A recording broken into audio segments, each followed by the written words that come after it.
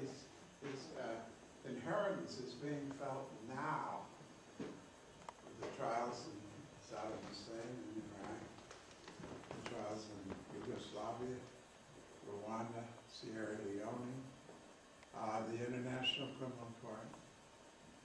But the public was slow to realize the fact that this man wanted to change the face of the planet.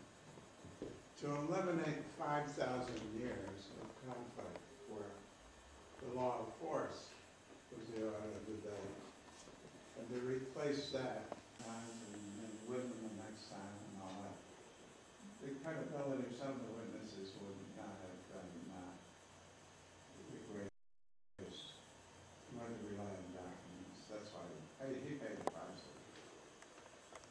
And today, I think that we're reading more and more analysis of what went on, and you have the benefit of standing back after several decades, many decades, 60 years, and interpreting the importance of this. Sure. Can you summarize again, if the headline was to read today, what is the resounding message from Nuremberg? Well, it's hard to summarize Nuremberg in one word. Nuremberg changed the face of the planet. It made individuals responsible under international law. It said that sovereigns were not exempt. It said that superiorities was no defense. And it said that there were certain definable crimes that people should not commit. One is genocide.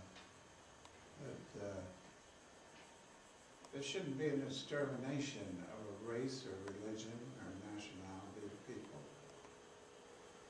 That was wrong to destroy people without any checking on what they had done. That was, secondly, it was important that international human rights were a reality after Nuremberg. For instance, the Germans extinguished Jews' rights under the Nuremberg laws in 1935, and we restored them in 46 at Nuremberg. I think Nuremberg is an autopsy on a dictatorship, and we learned the levers of power in a dictatorship that made for that type of society. The Nazis destroyed the free press, and then destroyed the judiciary. Those were checks and balances. And we learned in the Watergate case that it's important to have an independent judiciary. It's also important to have an independent media, which we learned in the Vietnam experience, where the independence of the New York Times was challenged. So these were two institutions that we learned to value more highly because of the Nuremberg experience. The destruction of these institutions was a prerequisite for the dictatorship of the Nazis in 1933 to 45.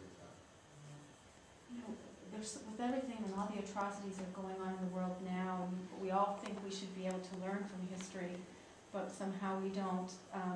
How, when people today are quick to rush to judgment, when Saddam Hussein is resurrected from the ground, and all of these, again, war crimes and genocide that's happening, how can we keep people from being quick to rush to judgment, I guess is what I'm not saying it very well, but it's important, I guess it's important, I'm sure you would agree, that we don't send them to the gallows right away. Well, we need some useful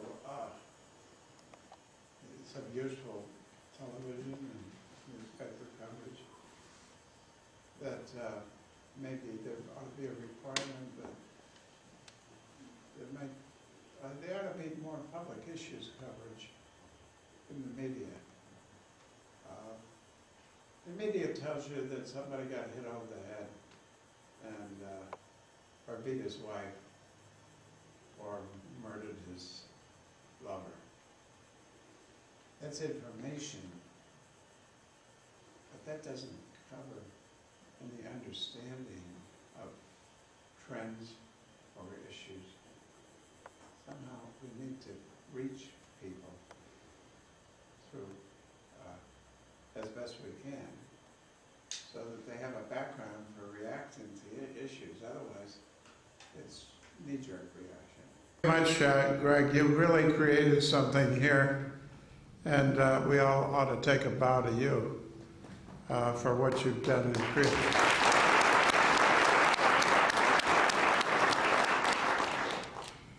My words tonight are from the heart. I'm indeed honored to be here tonight to honor the memory of a very distinguished American, a man whose work will live long in our history.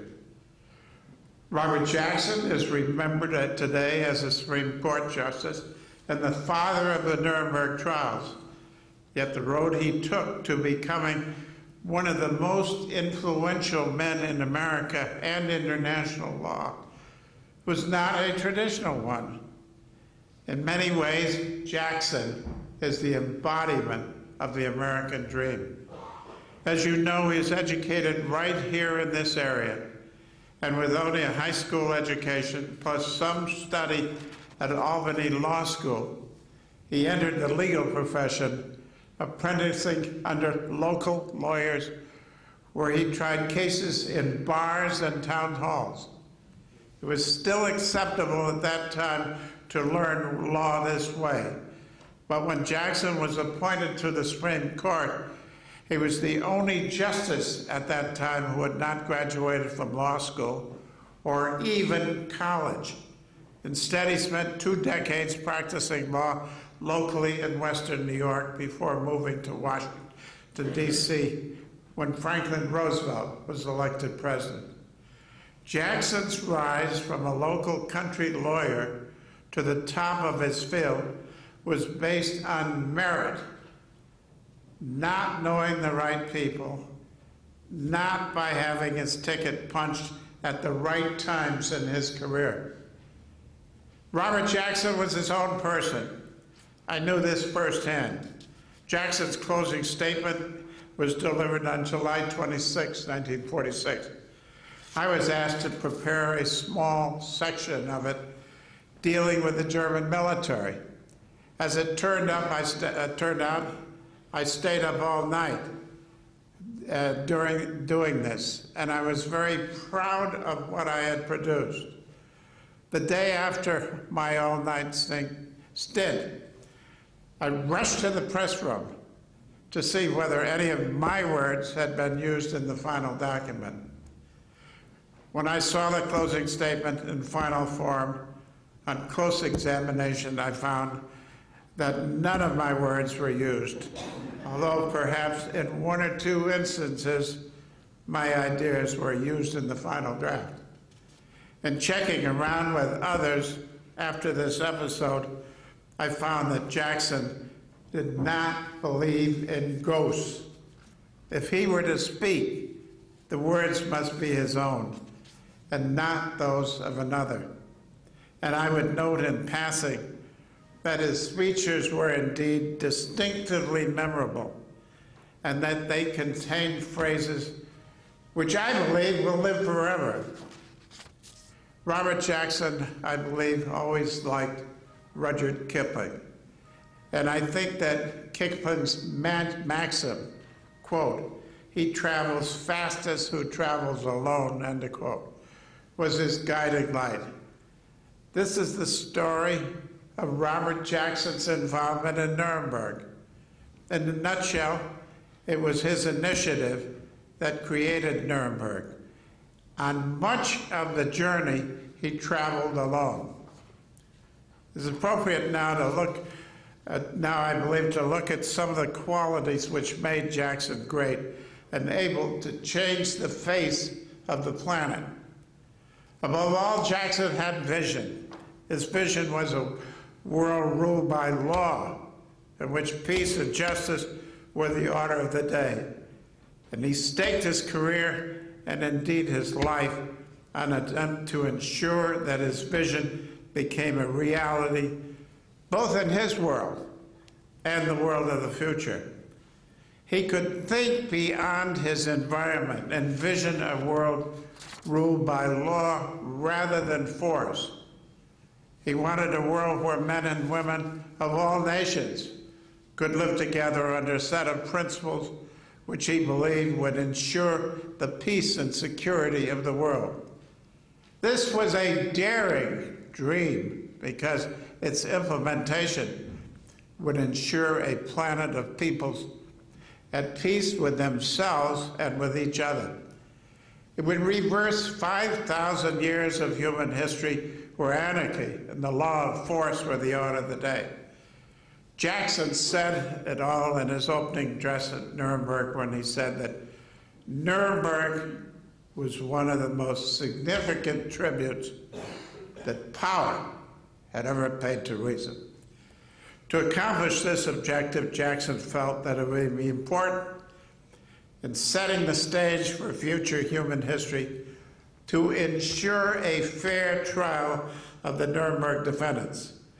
He felt that the trial should be an example for all of mankind to be guided by, not only in the present, but also for the future. In a speech before the American Society of International Law on April 13, 1945, which preceded his appointment at Nuremberg, he stressed the need for fairness in conducting the trial of the Nazi war criminals. Wanted no conviction without adequate supporting evidence. Moreover, when it came to the negotiations in London, which preceded the trials, he insisted on a presumption of innocence. He wanted no part of a system where guilt was presumed. When it came to the trial at Nuremberg, Jackson wanted defendants represented by competent German counsel and was successful in securing General Eisenhower's financial support for this purpose. I can say firsthand that a number of these German lawyers were extremely competent. Here I cite Hans Flaxner, counsel for Albert Speer, who I knew quite well, and Otto Kranzler, the lawyer for Karl Dönitz, the U-boat king and Hitler's designated successors, and also Frederick Bergholder, the counsel for Erhard Milch and Martin Bormann. Jackson's greatest characteristic was his courage. It took real courage to implement his vision, which was so different from the world in which he was born. Jackson was an innovator with courage and action-oriented. Moreover, he recognized the need for change, and he did something about it. Suffice it to say that Jackson stuck to his guns with his drive to create a world ruled by law based on justice, and we're better for it. I think it is now important to look at some of Jackson's achievements as they exist in today's world. First, Jackson introduced the concept of international human rights, or human rights with an international dimension. To illustrate, Germany wiped out the rights of the Jews in Germany in 1935. But in 1946, Nuremberg held that Germany's Jews had rights which were international in scope, and thus could not be the subject of disenfranchisement in Germany. That was an important concept because it meant that the citizens of the world had a common dimension of international human rights. In Europe today, the jurisdiction of the European Court of Human Rights is based on Jackson's initiatives at Nuremberg. Secondly, Jackson felt that sovereigns should not be immune for the crimes they committed in the name of nation states. He felt that with authority went responsibility. Through his intervention, the long-held doctrine of sovereign immunity was reversed, and leaders like Hermann Goering were brought to justice and held responsible for their crimes. Since then, heads of state such as Slobodan Milosevic and Saddam Hussein were brought to justice for trial and punishment for their crimes. Had not Jackson acted to prevent it under the doctrine of superior orders, almost every Nazi would have had a good escape route for avoiding responsibility for his crimes. Jackson cut off this escape route in the early negotiations with the three other allies which preceded Nuremberg. As it turned out, to have allowed this defense at Nuremberg would have been a disaster. This is because many of the orders under which the Nazi leaders operated were issued by Hitler, and he was presumed dead at the time of Nuremberg. It is a matter of importance that in the charters of the trials subsequent to Nuremberg and the trial field manuals of the major powers, this defense of superior orders has been largely eliminated. So in today's world, this defense to war crimes is largely extinct. Jackson felt that the most important crime dealt with at Nuremberg was crimes against peace, also known as aggressive war. Here we mean invasions, attacks, and other actions, aggressive actions in violation of international treaties, etc. Obviously, this involves the issue of sovereignty, something that Jackson did not believe a nation's leaders could hide behind. Yet, while many of the Nuremberg defendants were convicted of this charge, little progress has been made since then in implementing Jackson's vision in this area. Today, Nuremberg is recognized as a turning point in international law.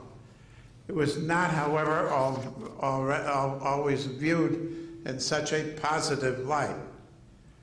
Jackson withstood the slings and arrows of his countrymen. While at Nuremberg, Jackson remained a justice on the Supreme Court. At that time, the Chief Justice was Harlan Fiskstone.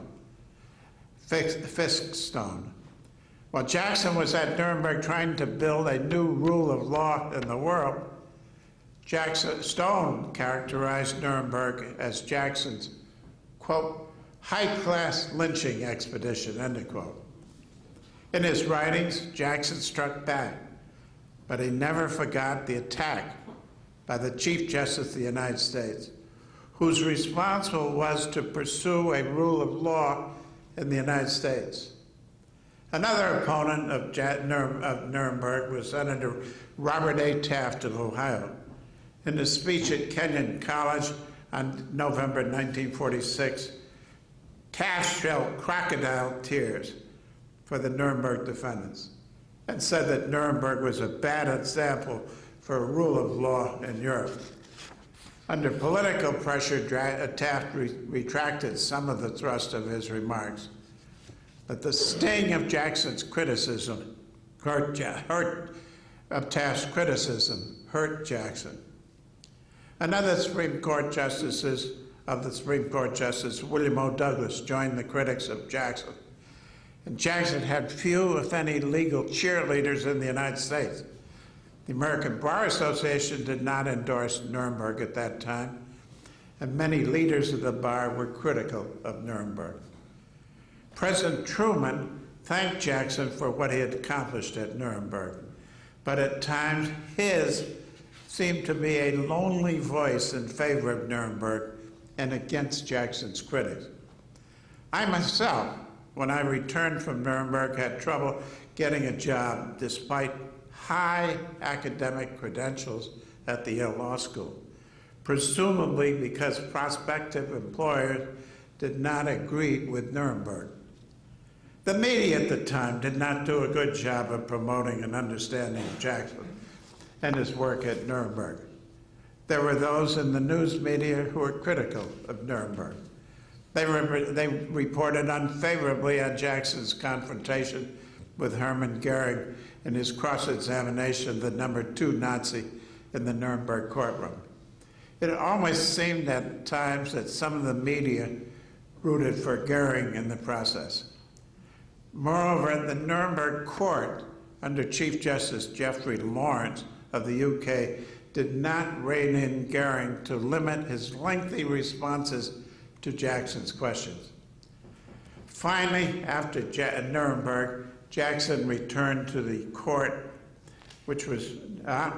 Jackson's return to the court was not without unpleasantness. For example, Jackson and Justice Hugo Black, a fellow justice Supreme Court, reportedly didn't speak for a year after Jackson had returned to the court. Robert Jackson's work is history. Its inheritance is with us today in many spheres of international life. Universal Declaration on Human Rights is with us in inheritance at Nuremberg, as are the Genocide Convention, Torture Convention, the European Convention on Human Rights. They are part of this world in which we live, and part of inheritance from Jackson. But there's one blot on Jackson's memory which needs attention in this country. At Nuremberg, Jackson said, quote, "As we pass a poisoned chalice to the lips of these defendants, we pass it to our lips as well," end of quote. This meant that those nations who brought the Nuremberg proceedings and adopted the Nuremberg principles were to abide by these principles themselves. This has been the case with the British and French, but not with the United States. In 2002, the International Criminal Court was established for the purpose of institutionalizing the Nuremberg principles. 102 nations of the world are now parties to the court, including many of our good friends in Europe and other friendly nations such as Canada and Australia. This is not true of the United States. President Clinton signed on behalf of the United States the Rome Chapter statute, which established the court. But when the Bush administration took over office, it, quote, unsigned it, end of quote, it. The avowed reason for rejecting the International Criminal Court was the concern that U.S. soldiers would be subject to the jurisdiction of the court and subject to prosecution for crimes as defined by the statute. But this assumption is unfounded. The statute established the International Criminal Court provides that if the nations of the person's charge prosecutes its own, the court has no jurisdiction whatsoever. Here it is important that you note that U.S. soldiers who violate international law are tried solely under our procedures, and therefore the International Criminal Court would have no jurisdiction in these cases. So the U.S. concerns are without substance.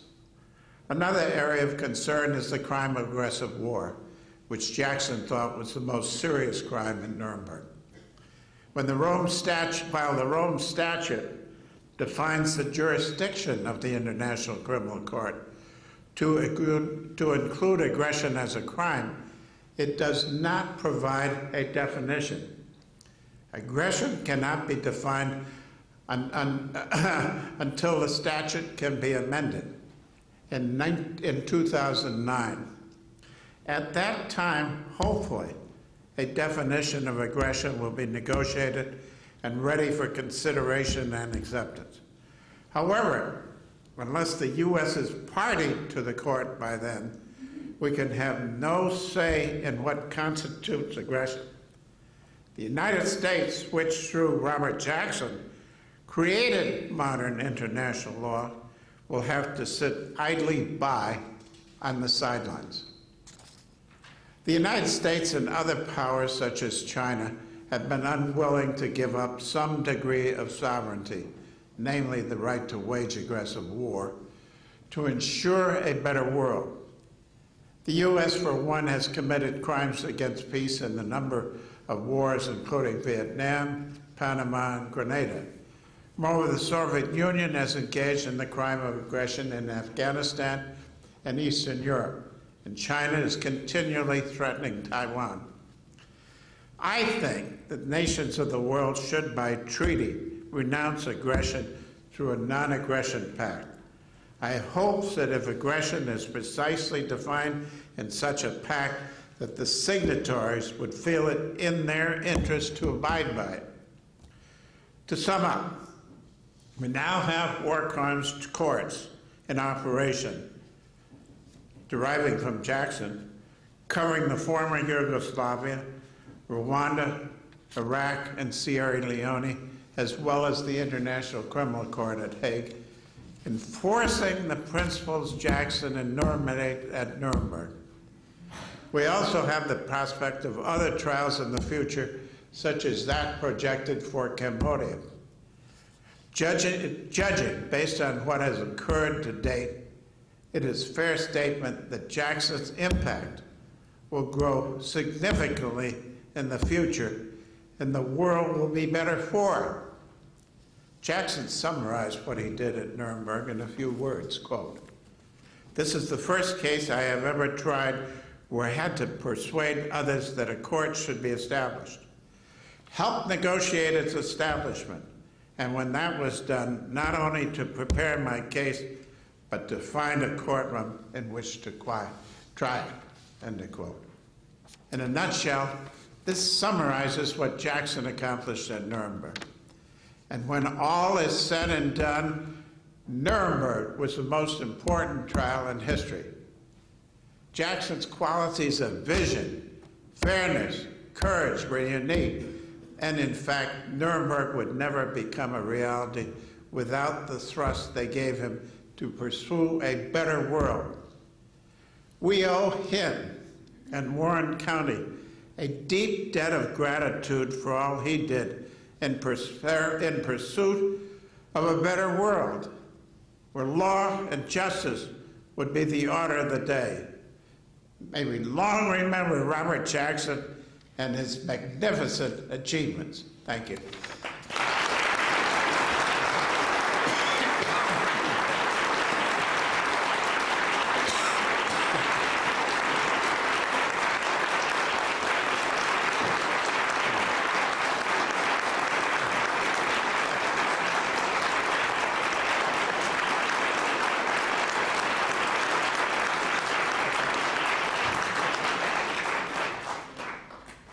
One of the pictures that was shown on the brief video was one which showed Ambassador David Schiffer talking to Henry King.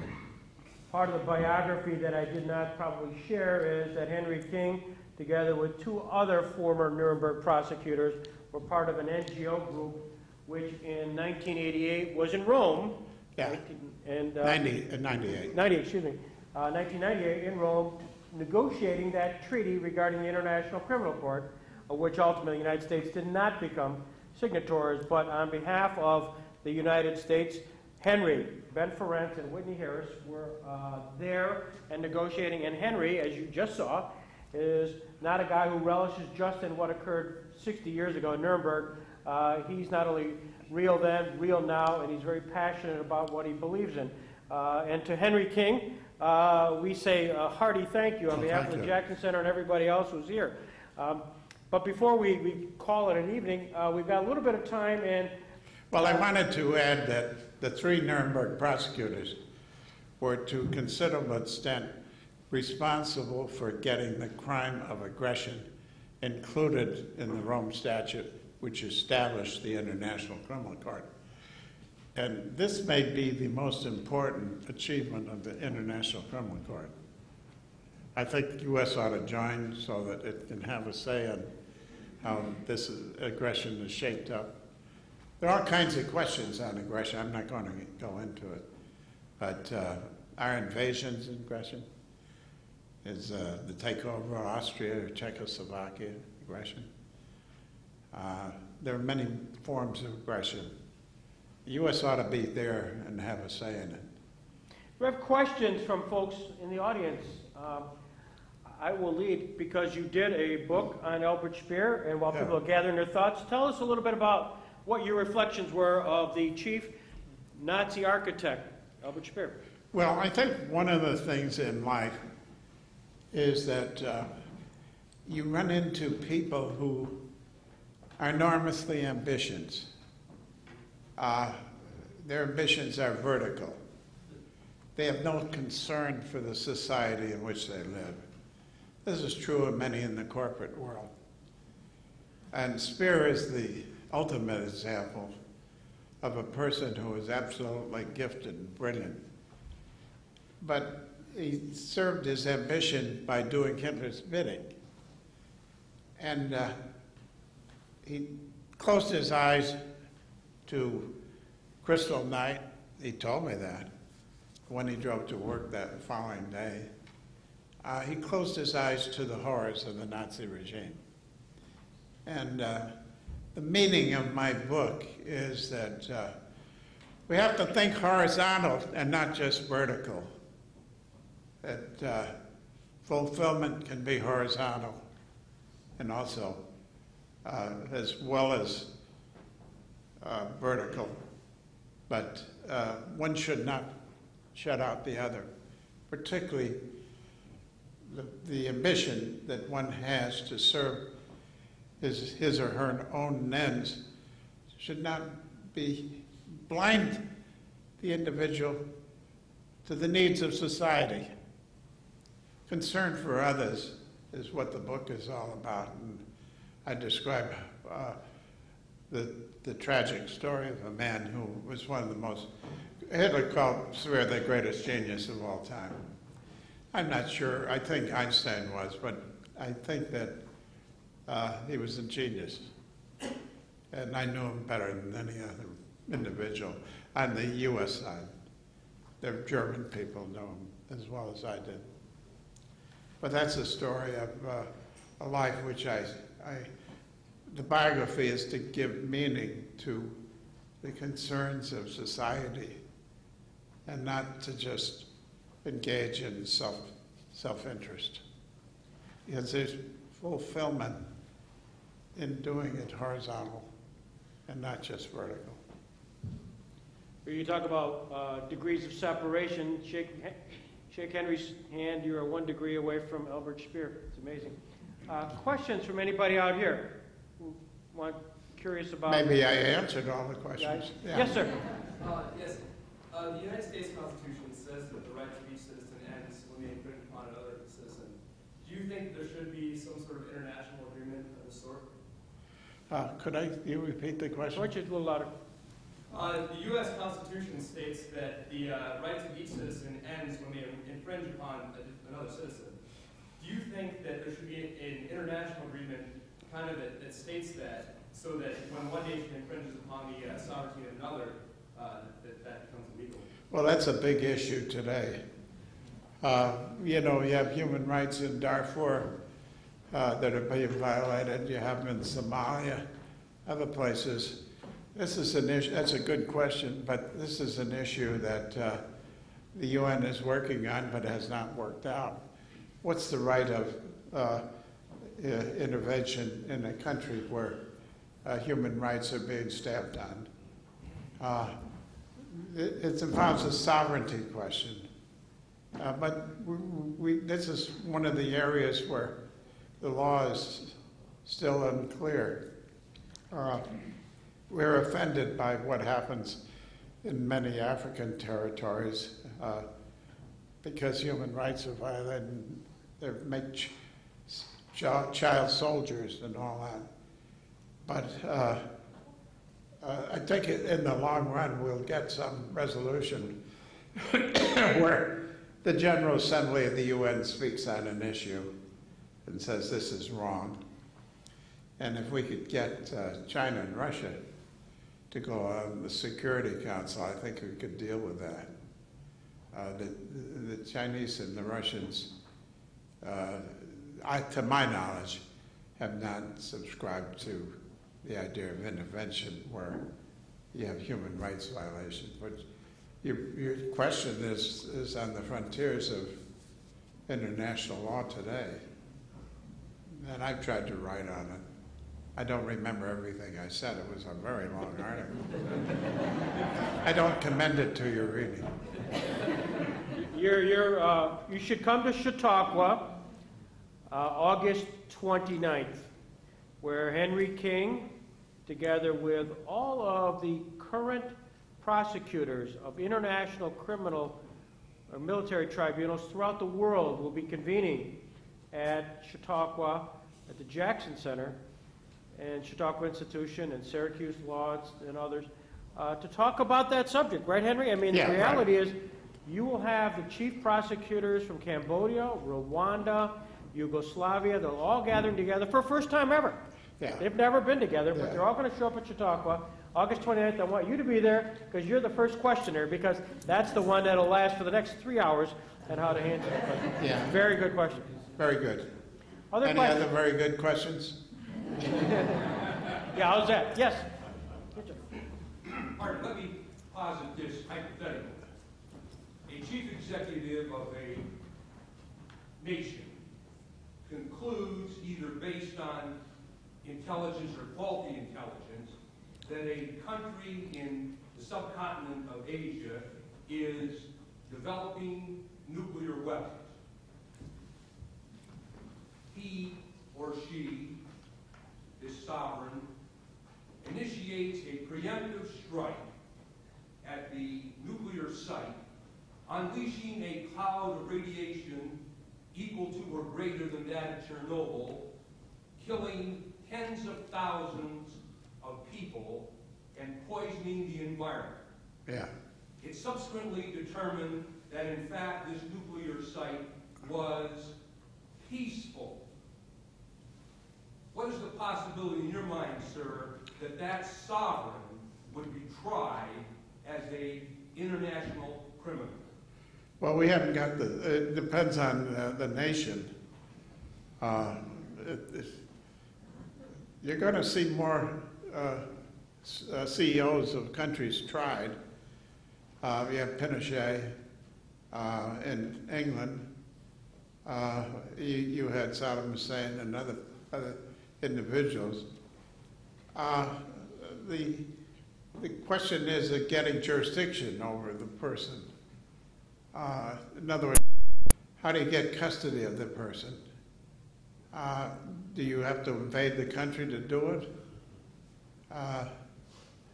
It's a very, the international law is not adapted to nuclear warfare as it should not, there's not been enough adjustment to it. And I hesitate to forecast what would happen. It might be a fresh case. But are you talking about a developing country, or are you talking about a developed country? I'm talking about a developed country. Yeah. Well, I think the morality of one is one thing. It should be prosecuted. That's the morality of it. And the problem is custody. How do you get jurisdiction and unanimity in the Security Council for prosecution? But that's one of the things that, that's why the aggression thing is so important. That's why this negotiation that takes place before 2009 on aggression is so important. That'll probably reach some subjects like that. It's uncovered at the present time. Henry, do you care to comment on the use of the rule of law for changes in governments? For example, what our good friend David Crane used in creating literally a change in the government in Liberia with Charles Taylor. Well, he did it with UN support. And where you do it with the United Nations support, and that's one of the implicit questions in yours, then you have more credibility. It's very hard to get the UN to operate because as we try to push these, as good nations try to push these principles through the Security Council, they get vetoed by China and Russia. So, but your question is a very good one, and it's the type of question that be probably dealt with in the discussion of aggression. Other questions for Mr. King? Yes? I'm not sure exactly what your stand on how you would deal with, say, a government where their own citizens are being badly mistreated by that government, severe human rights violations, such as some of these countries in Africa you mentioned. What is the international community to do in those cases? Let's use, for example, like Darfur. Yeah, that's right. Yeah. Darfur, we're trying to mobilize the world community, and here the United States is on the right side. But China needs Sudan's oil and is dragging its feet on that. The way you got to do it is through the Security Council. That's their jurisdiction, and that's the way it should be done. But they haven't had progress in that regard because of the opposition of two countries. So the world needs the rule of law needs a lot of expansion in this world today. What about intervention? Like, would the United Nations troops go in to rectify the situation? Well, they have got some African peacekeepers in there now in Darfur. But what I want to do is see the leaders who are committing these crimes tried at the Hague. That's the International Criminal Court. That's where they are. Got to get in there and try them. Set an example for the world. That's what it's all about.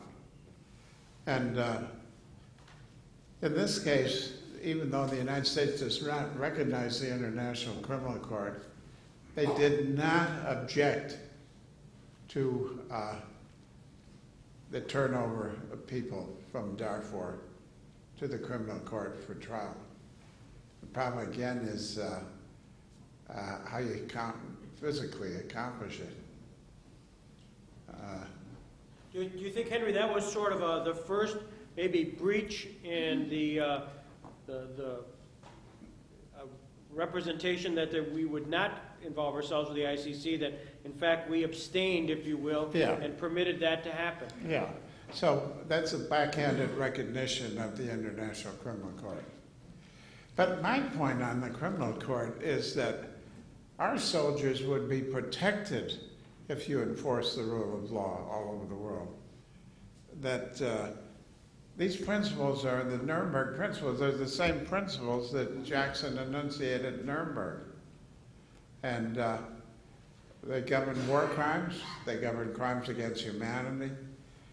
And they could use, the criminal court could be used for our benefit to protect our school soldiers from war crimes. So I don't see the reason for the recognition. And as I pointed out in the speech, if you try your own soldiers, the court has no jurisdiction. And that was inserted, I believe, and I was there, to try to get the United States to join the International Criminal Court. I think most of many of the United States Senate are joining the International Criminal Court. And here, we started it all with Robert Jackson. He's the one who started all this. A rule of law in the world, not a rule of force. And now, new law is going to be made without U.S. participation. I think in our own self-interest, we ought to get with it. Because the United States should play a leading role in human rights in the world, a leading role in preventing aggression, a leading role in preventing crimes against humanity. We should be the moral leaders of the world. I think this is a wonderful country. I adore it. And I think that we ought to continue Jackson's vision. After all, it's a vision that's eternal. This is the blueprint for a whole world we've never seen before. where people have a sense of security, where justice reigns, and where have human rights across the board, whether it's in the wilds of Africa, or in the streets of New York, or in Moscow, or in Beijing. I think that we'd have a happier, a more secure world if we did something like this. I think the U.S. got to get in there and lead the way again. And I don't want to have us be the object of cynicism on the part of our former friends. After all, the greatest supporters of the International Criminal Court are the Germans. The greatest supporters of Nuremberg are the Germans, and they were the ones who had tried it. And there's a provision in the German Constitution against aggression. They can't commit aggression. That's element progress. Europe has accepted Nuremberg, and the U.S. has turned its back on it. I want to have us recognize our own future and to think of future generations, because the technology of destruction is so great that it's outrunning the ability to man's ability to live peacefully under rule of law. Technology of destruction places immense power in small regimes. Somebody push a button and you have an atomic explosion.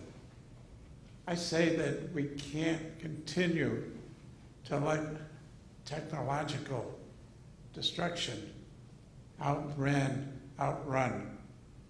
the extension of the rule of law. That's what it's all about.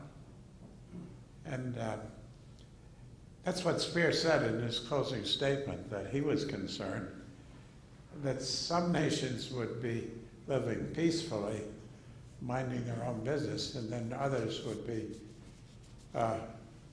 working on means of destroying humanity. I say that we have to reach out, whether it's North Korea or Iran, try to work out some diplomatic solutions with them. The power that technology plays, see, technology is amoral. It's not good or bad. And I think that some technology is very destructive, and that's what I'm worried about. So I don't think we should wait. I think we should take action as soon as possible. And I hope that the United States Senate, led by Chris Dodd, who's a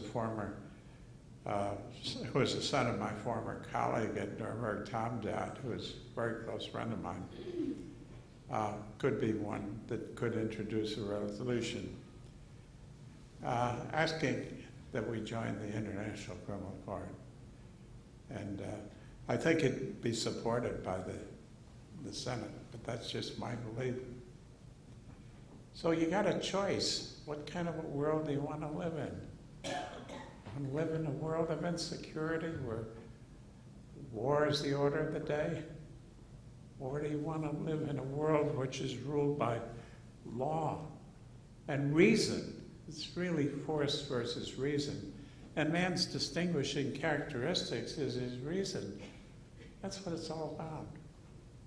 As Jackson said, this trial is one of the most significant tributes that power, meaning the rule of force, has paid to reason. And Jackson was the one who started it all. That's why we're here tonight. And he fought his way to get U.S. to accept the position that there should be a trial.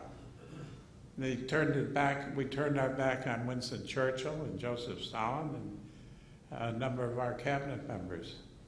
That was Jackson and Simpson, who were the fathers of Nuremberg and the ones who created these new institutions like they're building. The International Criminal Court is, after all, institutionalizing Nuremberg. And I think where you have progress in the world, I think you have to institutionalize it. It can't die with a heartbeat. You got to have continuity. That's what it's all about. And with the criminal court at The Hague, that'll be 1,000 years. It'll be far more important than it is today. And we'll be better for it. And we'll be we'll be implementing Jackson's great vision, for which he paid a heavy price. I mean, he took the slings and arrows of his countrymen, but he's much appreciated now. I think we in the United States need more. We need some heroes.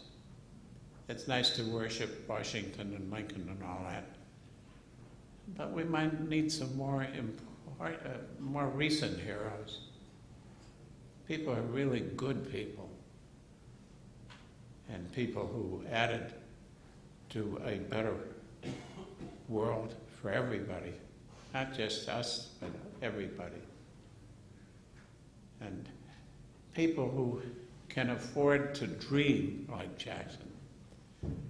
And, you know, some people say, well, Jackson was a dreamer.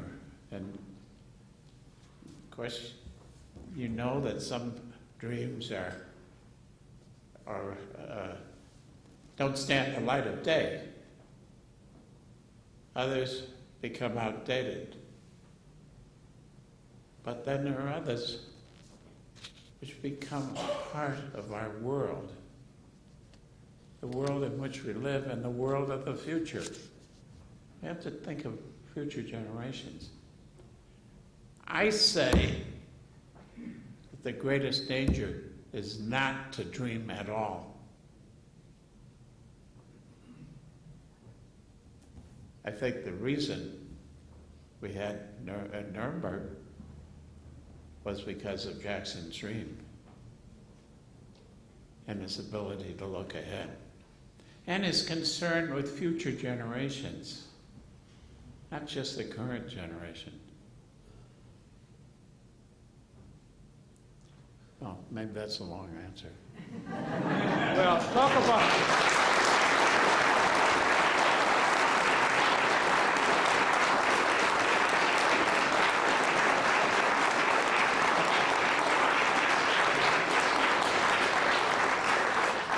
Well, I think you've just witnessed an individual who has carried the dream of Robert Jackson.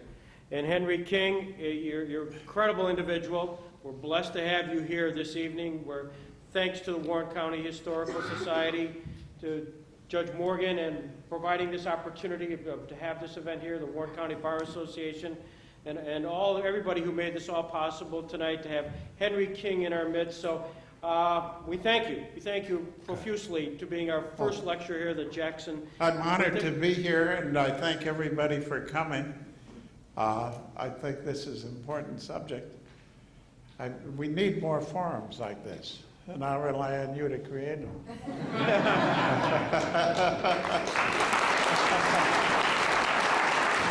Thanks, everybody.